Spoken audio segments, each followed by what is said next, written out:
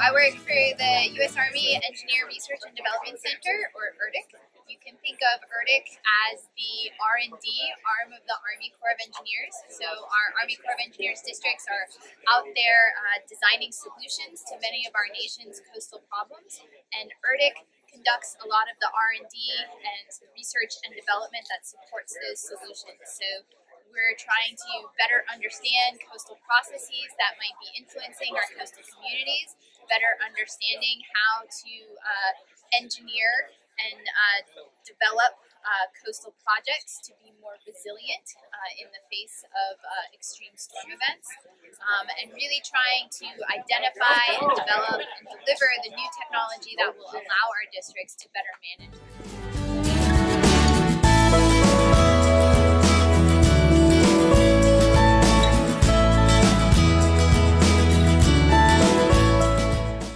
Our districts are really out there in the field installing and designing solutions, and sometimes problem areas come up. They don't know why a project is eroding more quickly in one location compared to another location, and so that's when they reach back to ERDIC and request and say, we need more research and development on this particular topic.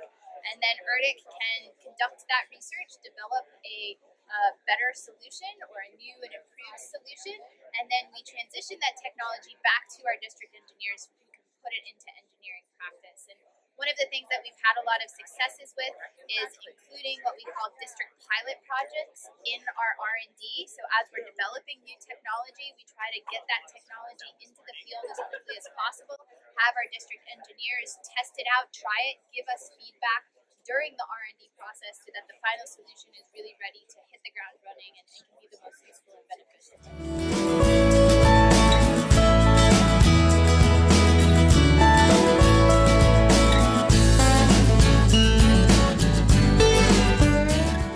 So one of the ways that ERDIC and USACE tries to support our communities is by delivering solutions that help make them safer.